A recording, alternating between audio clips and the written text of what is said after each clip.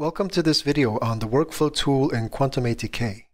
Today we'll take a look at how to use it to set up and manage a simulation scenario.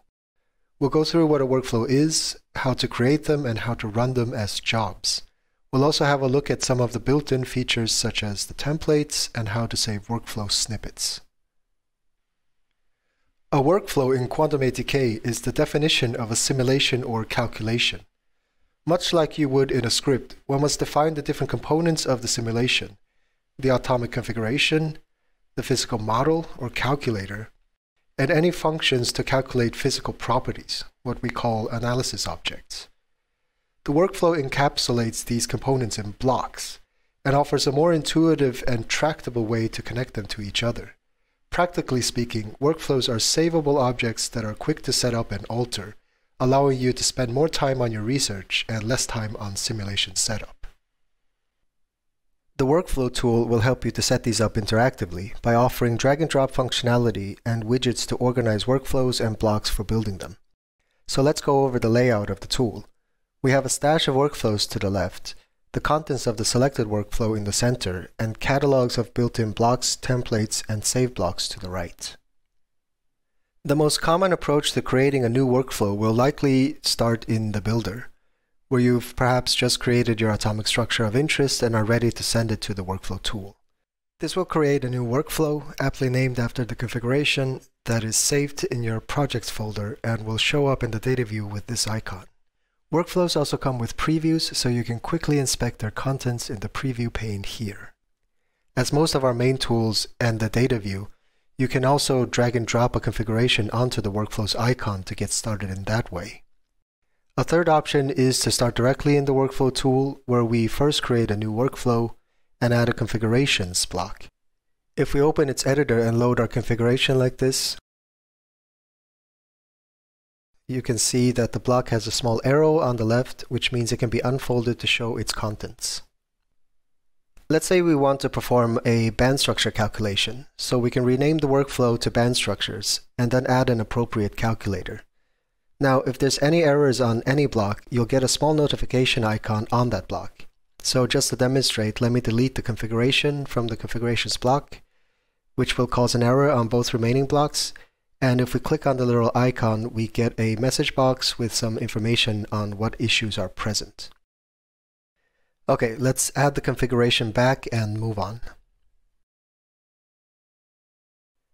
So next we want to add a band structure analysis block to the workflow, and we do this most easily by using the search bar, as the list of analyses is long.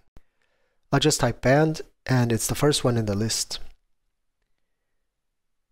And now we have a meaningful workflow that can be sent off to jobs to be executed. You can of course add more analyses to this workflow, but let's keep it simple for this example. Using the Send To menu, we'll want to send this as a single script. We're now presented with the Export to Script dialog, where there are some additional options related to the input and output of the workflow.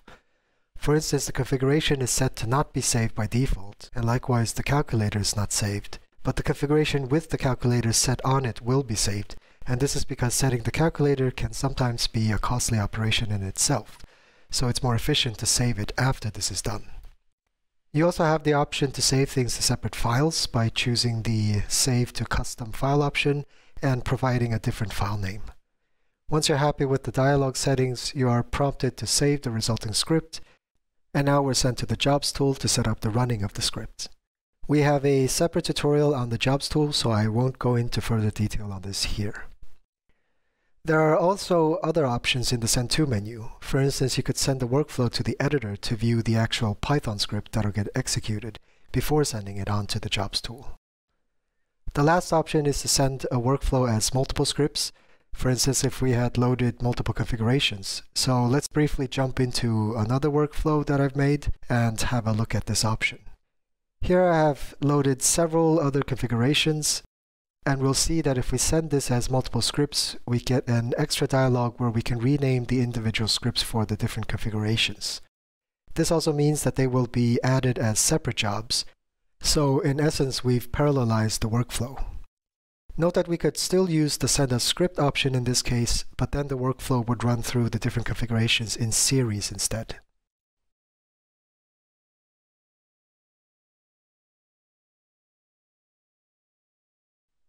Okay, let's jump back to the original example.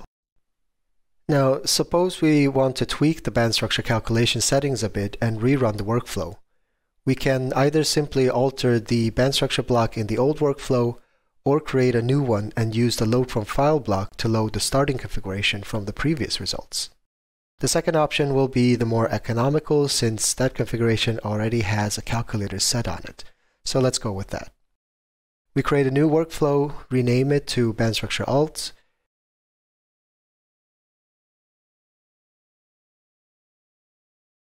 add a load from file block, which is found under the algorithm block section, and load the configuration from the previous calculation results.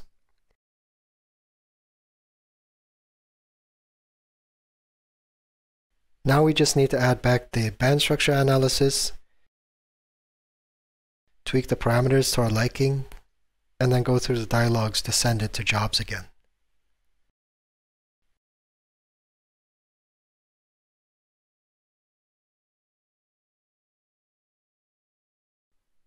Apart from the load from file block, there are also other algorithm blocks that can help you set up iteration or parallelize a workflow.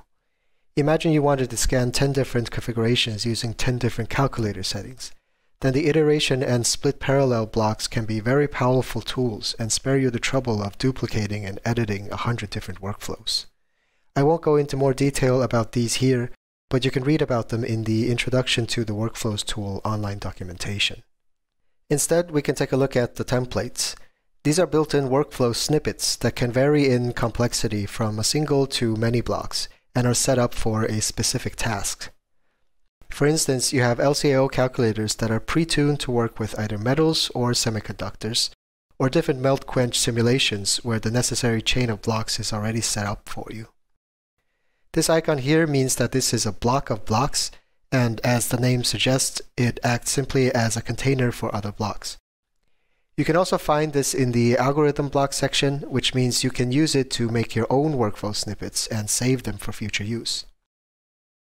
It all works by drag and drop interactions, so you just drop the blocks you want to group into the block of blocks, then drag it out into the list on the Blocks tab.